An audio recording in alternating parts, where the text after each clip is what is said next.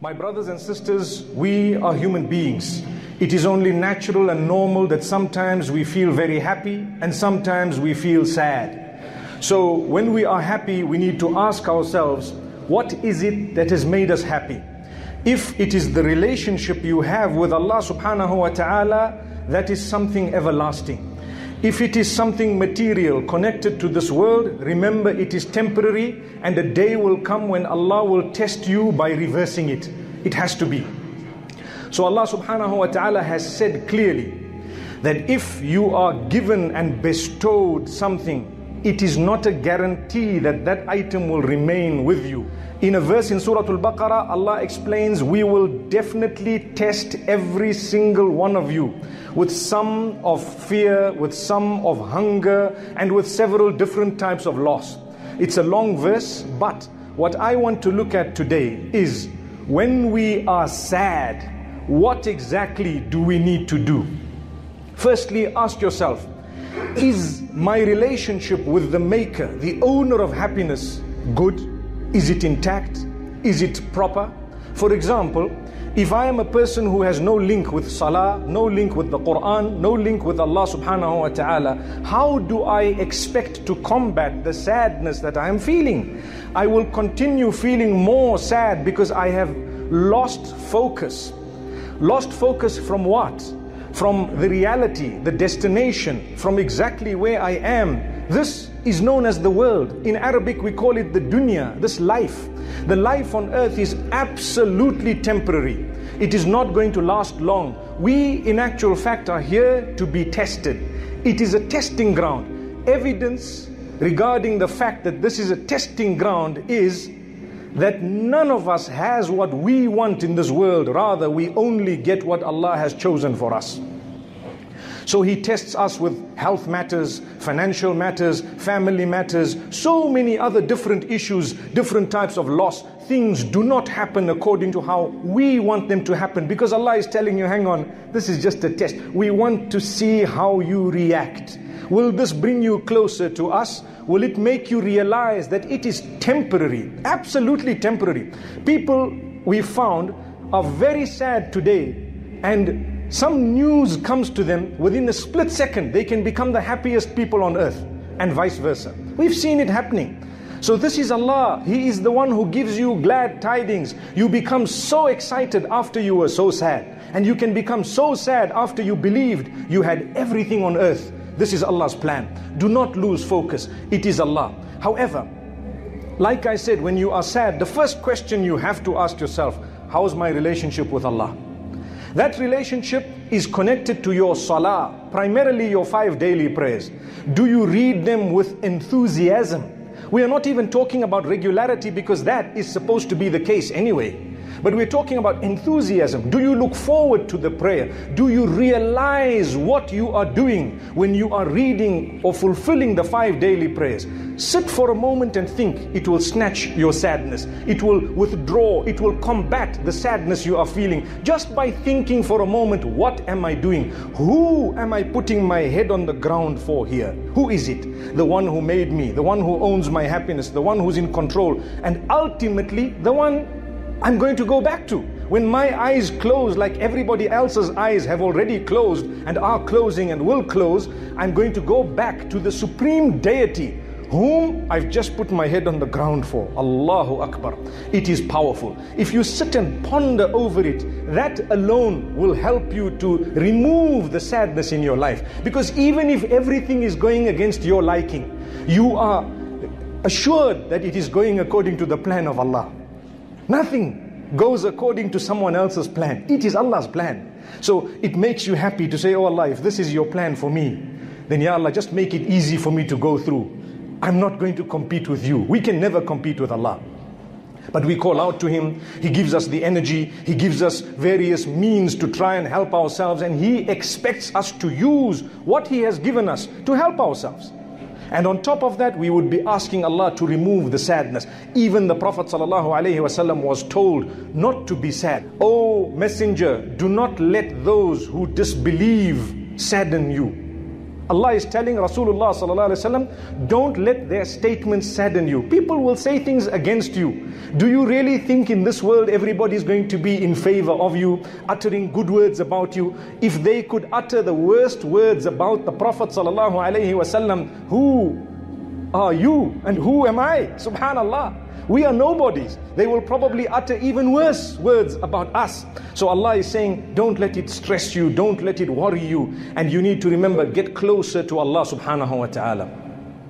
Like Allah subhanahu wa ta'ala speaks about the sadness in the heart of Muhammad sallallahu alaihi wasallam regarding the disbelievers who not only did not accept Islam, but they had bad words. They spread rumor, they spread false statements regarding Islam. Allah says, we know that their statements have saddened you. Their statements are making you sad. We know that. But we want to give you comfort by telling you they do not belie you. They know you are truthful. They know you are the Prophet of Allah. They are just denying it out of arrogance. Don't let the arrogant make you sad. Don't.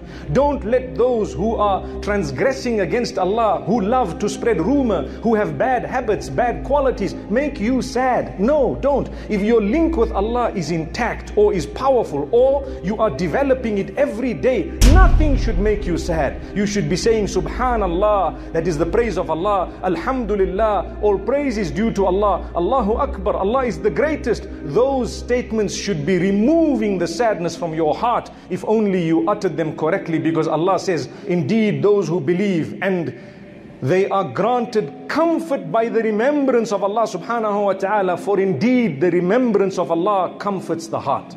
You want comfort in your heart? You are sad? Remember Allah. How do you remember Allah? I'd like to go through this, spend a few moments, because it's important. Many of us, like I say, human beings, we feel sad, but a believer is given the remedy to that sadness. One of them is develop your salah, the quality of it. Take your time when you're making wudu. Take your time. Go to Allah subhanahu wa ta'ala by standing facing the Qibla. And when you say Allahu Akbar, you should know what you are saying. I'm saying Allah is the greatest. He who made me is the greatest. He who has chosen this problem to be in my life is actually the greatest. What more do you want? He is my Lord, and you are praising Him, declaring His praise, and you are concentrating in your prayer. You have taken your time. When you complete your prayer, Assalamu alaikum wa rahmatullah, Assalamu alaikum wa rahmatullah, you feel rejuvenated, you feel complete, you feel like you've just had communication with your Rabb, the one in charge, the one in control. What more do you want? Secondly, take your time when it comes to the Quran, that is the word of Allah subhanahu wa ta'ala. Allah addresses all mankind saying, O people, indeed a reminder or a warning has come to you from your Maker, and a cure for the diseases of the heart. One of them is sadness. It's a disease. It is what lies in the chest. Sadr actually means the chest. Some would refer to the heart because it is inside the chest. But anything in your chest, when sadness is felt, where is it felt? People put their hands on their chest, you know, I'm sad. It's not like it's in the chest, but it's the feeling, it's man, it's the nature of man. You say, I'm so sad. May Allah subhanahu wa ta'ala help us overcome sadness. So you want to overcome it, remember the Quran is the remedy. How many of us take our time? Listen carefully, wallahi this is a remedy. Take our time to happily, gladly open the Quran, that is the word of Allah, every morning before we leave the home, and read even 5 minutes of your time. So happily. And we read the Arabic, we try to perfect it, we try to improve as the days pass, we read melodiously. Did you know that there are two ways of reading the Quran? One is just to read it as though you're reading a book. And the other is to read it, to try and put into it some melody for the sake of Allah. It is a melodious recitation, it is tartil, it is to be intoned in a certain way. So try it, don't be shy. When you say Alhamdulillahi Rabbil Alameen, Ar-Rahman Ar-Rahim, yes, these are powerful words of Allah, but try saying Alhamdulillahi Rabbil Alameen, Ar-Rahman Ar-Rahim. See what it does to you. It's different. It's the word of Allah. Do it for the sake of Allah. Wallahi, this is a remedy for your sadness.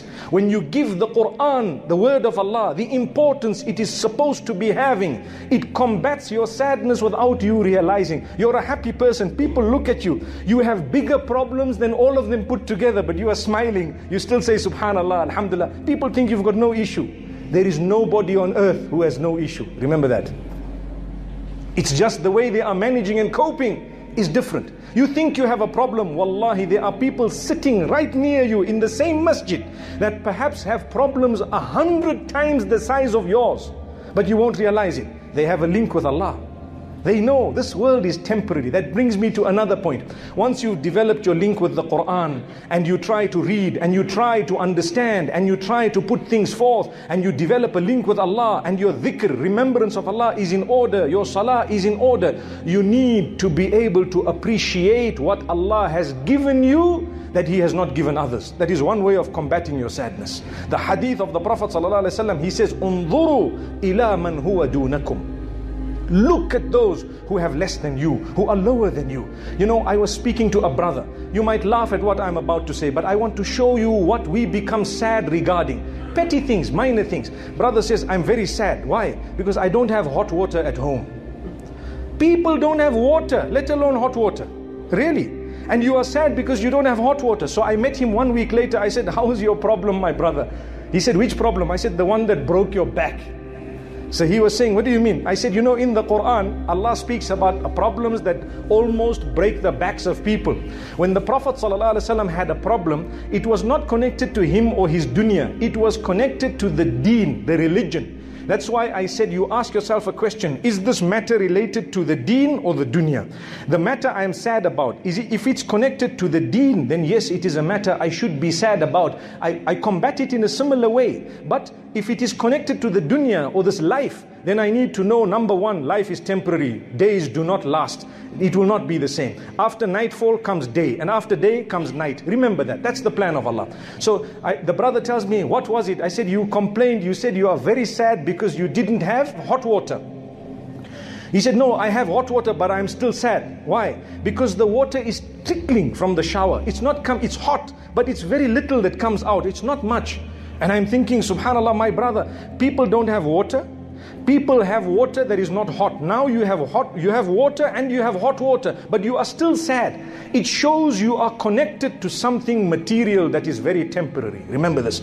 A lot of us are sad because of something temporary. You lost wealth. Everybody's lost wealth. Nobody seated here has not suffered a loss. Everybody has. They've dealt with it differently. They've suffered at different levels. Allah tests you according to your level. In one narration, the hadith says, Allah tests you according to how much He loves you. When He loves you more, He tests you more. That's a hadith. It's because when you have a problem and an issue, it is human nature that when you have a problem, you start looking for solutions. And a believer will look for solutions by getting close to Allah. So when Allah wants you to become very close to Him, He gives you a bigger problem because He knows if you didn't have this one major issue in your life, perhaps you wouldn't even be bothered about reading salah. You wouldn't even be bothered about calling out to Allah subhanahu wa ta'ala. So Allah says, you know what? Think about those who have less so you can appreciate what you do have. So I said, my brother, take a bucket, fill the bucket with the water. When you are ready, you take a little pan and then you can bath out of the pan. He says, I didn't think of that, but it's so inconvenient. Look, when you want to be sad, then you look for sadness even when there's happiness glaring you in your face. You need to know this. So don't be sad. My brother, there is a solution. You have water, alhamdulillah, learn to bath with cold water. It is more healthy. Go and read about the health aspects of bathing with cold water. I'm not saying we should force ourselves, but it will help you the day there is no hot water. And then you don't need to keep showering every day with full force shower. All you need is, you need to be able to have a little bit of water that you can do your ghusl and your bath. Fill it in a bucket. Learn the bucket challenge. When people spoke about it, they were wasting water. With us, we've been doing that bucket challenge ever since we were born. May Allah subhanahu wa ta'ala help us. May Allah subhanahu wa ta'ala grant us a deep understanding. You save water and there is barakah. Perhaps Allah wants to show you. People complain, you know what? We only have electricity for 3 hours a day. There are nations that have not seen electricity for months on end. What about that? Thank Allah you have it for 3 hours. You have an inverter, you have a generator. Stop complaining. These tests are far easier than those who are being bombed and aerial bombing on a daily basis. Do you agree? Why then do we say I'm sad? So the whole world will be sad. Who is going to thank Allah? You cannot say I am sad because Allah has taken away something material from me. You have to say Alhamdulillahi ala kulli hal. I praise Allah upon all conditions. Wa a'udhu billahi min hali ahli nar. I seek Allah's protection from one condition, and that is the condition of those who shall be cast into hellfire. Besides that, Alhamdulillah. Something happens, Alhamdulillah. All conditions. May Allah subhanahu wa ta'ala help us. Another very important way of combating sadness, my beloved brothers and sisters, is to look at the creatures of Allah.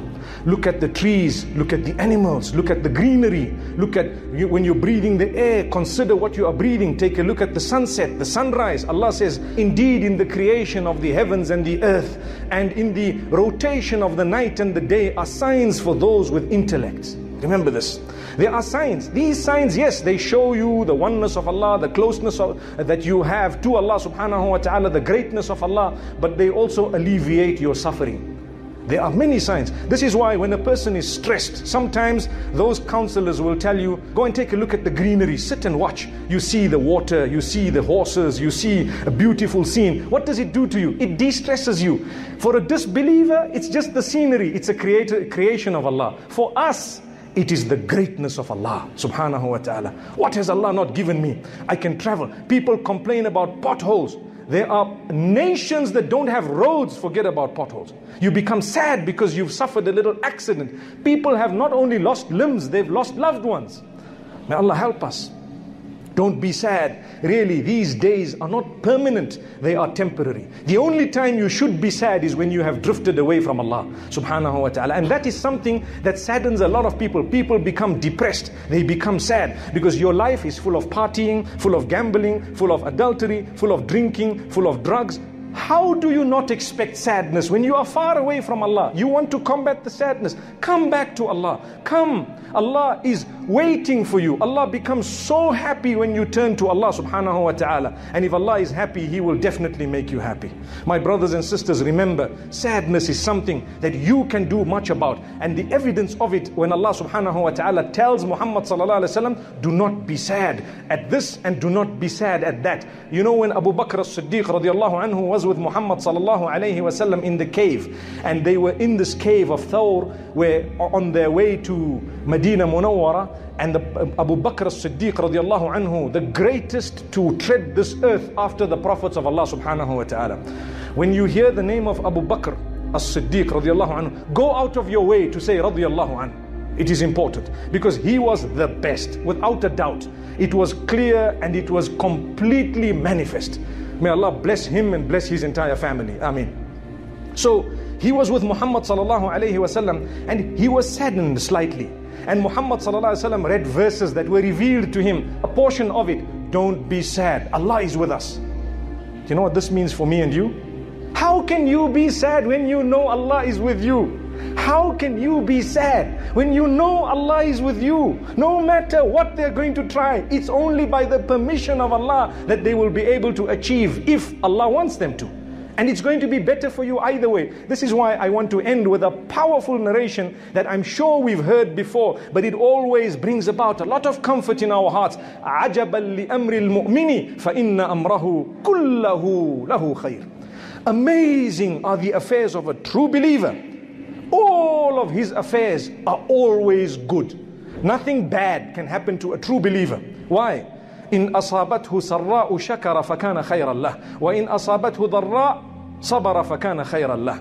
When goodness happens to a true believer, he is thankful, so it's better for him, it's good for him. How do you thank Allah? When you have happy days, my brothers and sisters. And this is one way of combating sadness that may be in your path. When you have happy days, get close to Allah. Don't wait for the sad days to quickly turn to Allah. Although that is okay, but it's not good enough. The hadith says, تعرف إلى الله في الرخاء يعرفك في الشدة. Get close to Allah in days of ease. And you find in days of difficulty, Allah will be very close to you. You won't even feel. You will carry on. So the hadith says, when something bad You know, darra means something harmful, hurtful, something that is perhaps not to your liking, overtakes a believer. He is patient. He bears sabr. He knows the reward with Allah. And so therefore it is better for him. This is why his affairs are amazing. Goodness happens, he is thankful. Bad happens, he is patient. But he's never upset with Allah. He's never angry. He's always smiling. He's always remembering Allah. Subhanallah, alhamdulillah. These are the words, these are the actions that will alleviate the sadness that we feel sometimes as human beings, because a true believer is always taught the method of earning closeness to Allah subhanahu wa ta'ala, by which all your sadness will be taken away. May Allah subhanahu wa ta'ala grant us happiness in this dunya as well as in the next. The ultimate sadness will be when a person is cast into hellfire. And the ultimate happiness will be when a person receives his book on the day of judgment in his right hand, and he is told, for you is paradise. Then you need to know, that's it, I'm the happiest man on earth.